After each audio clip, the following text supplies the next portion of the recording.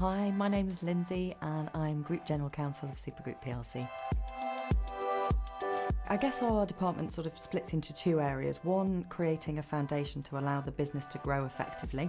And then the second is sort of proactive, strategically helping the group.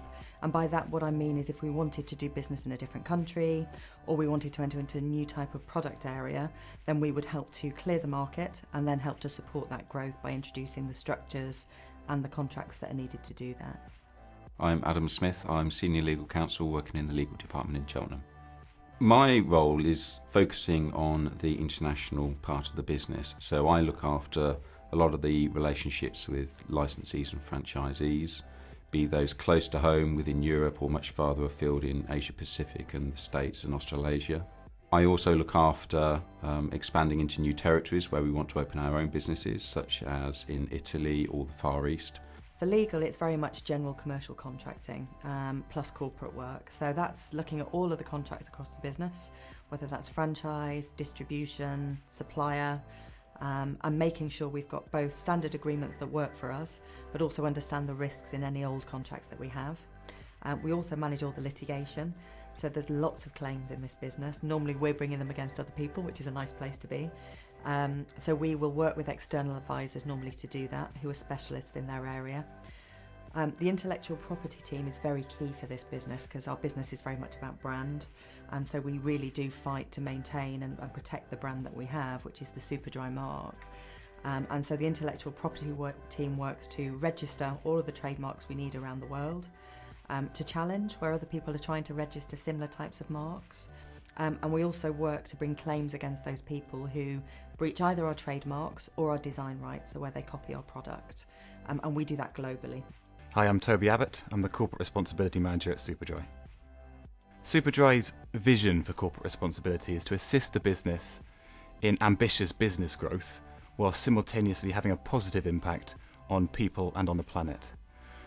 And in doing so, we want to ensure that our customers can purchase Superdry products safe in the knowledge and with confidence that we have created them with integrity. Firstly, we look at environmental sustainability improvements, that's around energy and waste and product. And then we have an ethical trading programme which looks to improve social conditions throughout our supply chain in our factories. And thirdly is the community investment initiative Superdry 360, which looks at recognising and working with our key stakeholders around the world.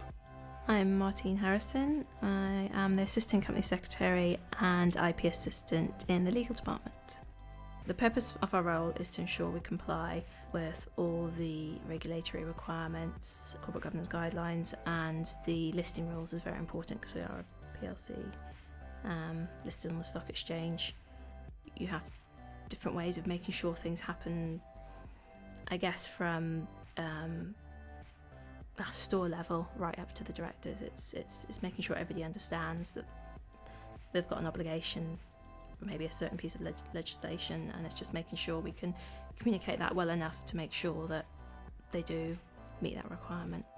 And then on brand protection, which is probably one of the sexiest areas we have, that's very much about making sure we have investigators in all regions to keep an eye on where we have counterfeit product or where it's being produced.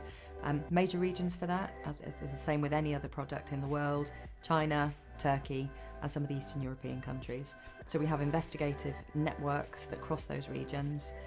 We have investigators that go in and raid those factories together with either the police or with civil authorities, and then we bring claims against them to either recover damages or it'll be criminal claims in some markets. And that's quite exciting because day to day we get to work with customs authorities and we get to work with some of the investigators, which is obviously quite an exciting place to be.